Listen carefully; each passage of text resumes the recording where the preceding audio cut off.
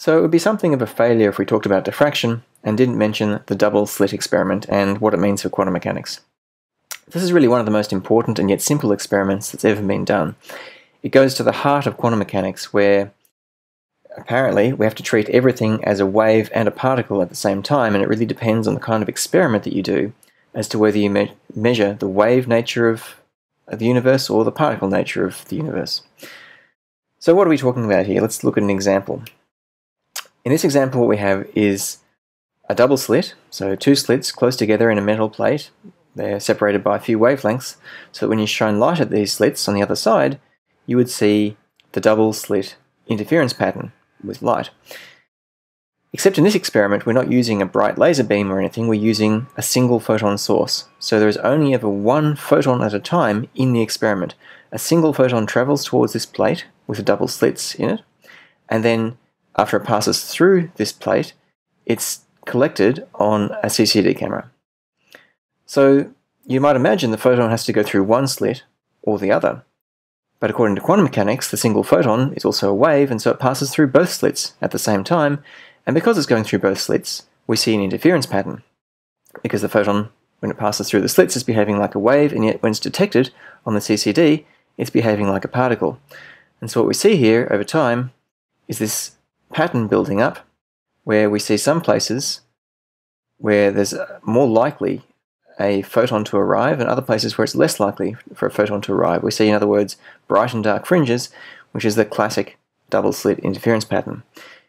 There are places where you might expect it should be perfectly dark, and it won't be because the CCD has noise. There are some times where you think you're measuring a photon, but in fact you're measuring detector noise.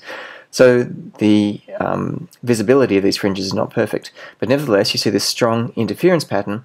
It's an interference pattern made because the single photon is passing through both slits at the same time, then interfering with itself on the other side of these slits. So that's fine. You can accept maybe that light behaves strangely, but things get even stranger.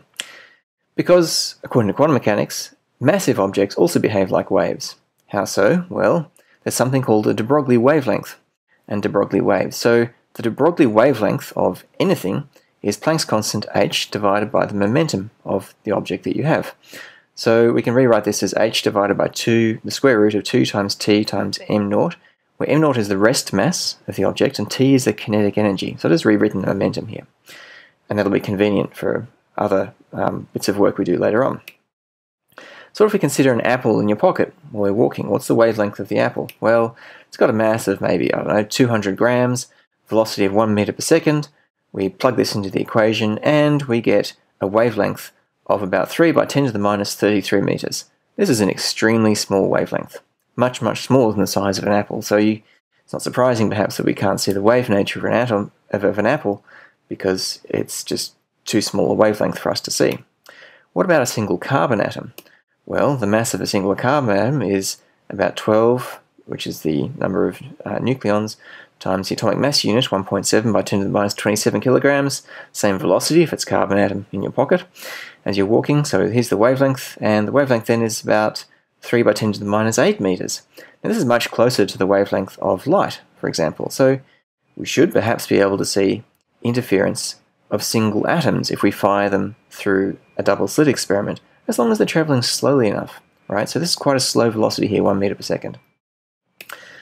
Well, here is a movie for showing the interference of large molecules. The molecules here are C32H18N8. That's a lot of atoms.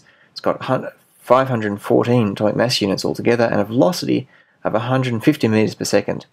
So the wavelength of these molecules is going to be very, very small, so we're going to need very small slits and some very sensitive measurement gear to be able to see the interference, but it has been done. So this is a movie showing the interference of single molecules.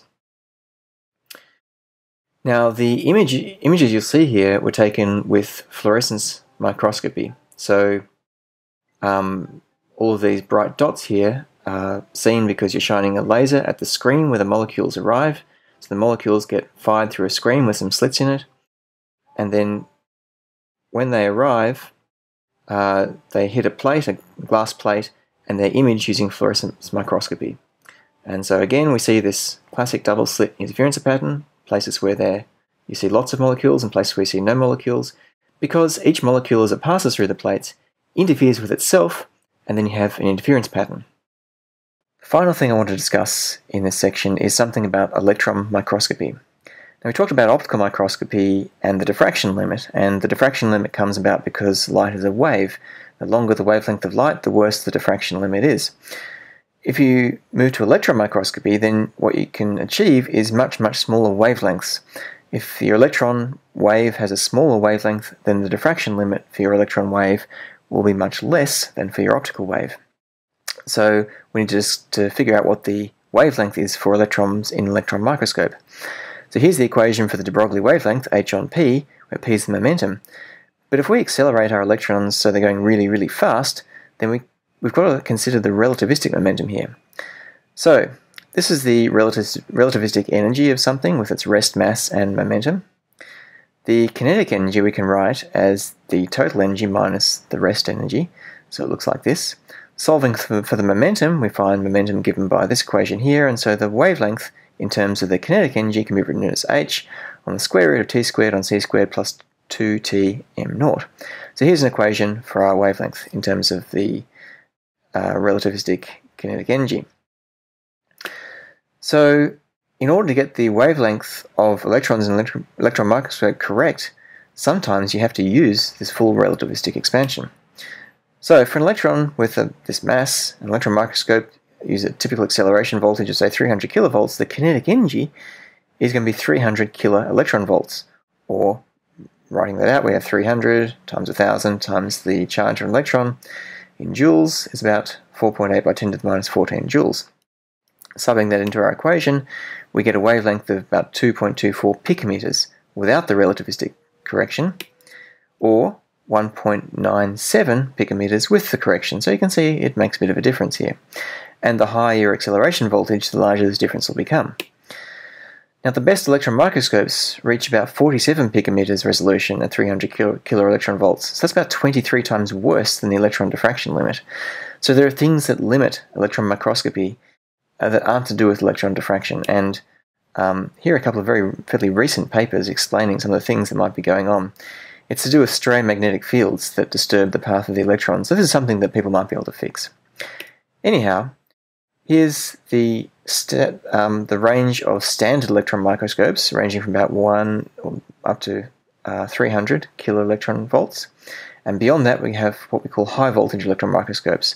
The blue line shows you the wavelength without the relativistic correction, and the red is the relativistic corrected wavelength.